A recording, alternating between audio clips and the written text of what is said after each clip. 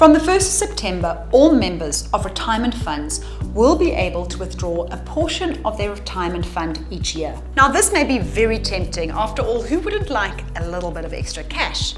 But there are some things you need to consider. Let's first do a quick explanation of the funds paid into the savings pot. So on the 31st of August 2024, the GEPF will calculate the benefits of the members fund. An amount equal to 10% of the benefit to a maximum value of 30,000 Rand will be automatically transferred to the savings pot.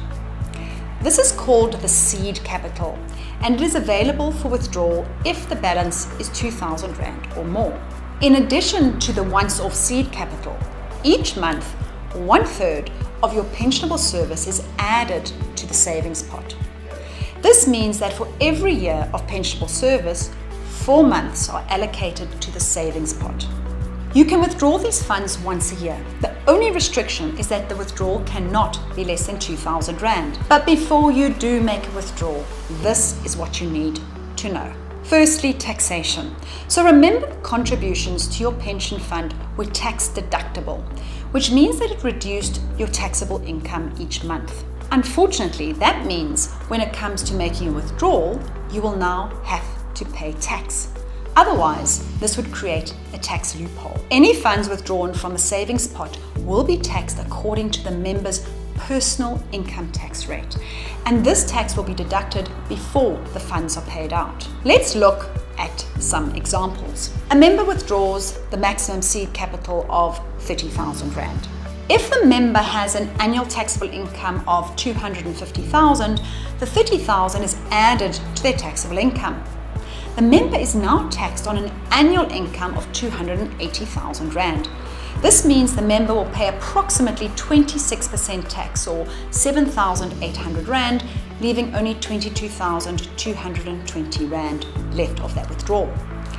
If the member has an annual taxable income of 550,000 Rand, the 30,000 is added to their taxable income, and the member is now taxed on an annual income of 580,000. This means the member will pay approximately 36% tax, or 10,800 Rand. This leaves only 19,200. The higher your tax rate, the less you will receive. So now that withdrawal is not looking quite so attractive.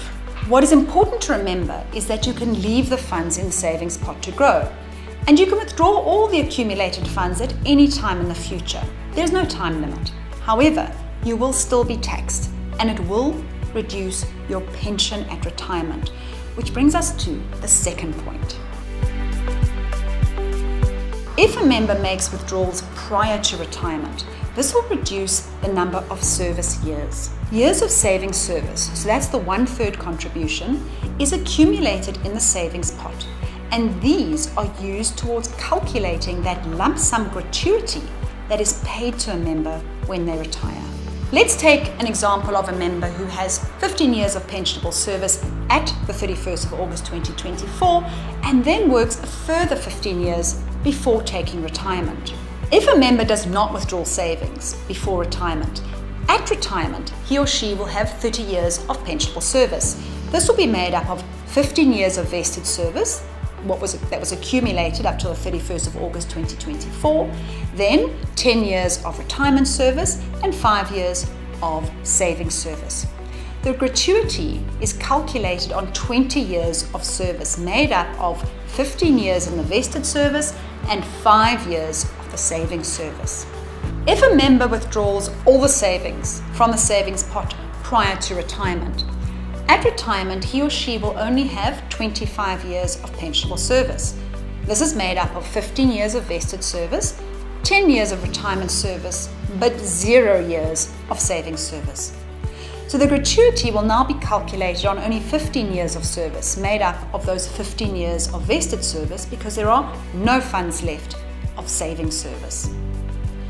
So, if you withdraw from your savings pot, you will get out less of a lump sum at retirement. Now, just as a side comment, your annuity income will be based on the retirement service, which we will explain in our next video. Now, onto the third reason why you may not want to make a withdrawal. This money is for a crisis, not lifestyle. The government has given us access to our retirement funds before retirement to assist us during times of financial crisis.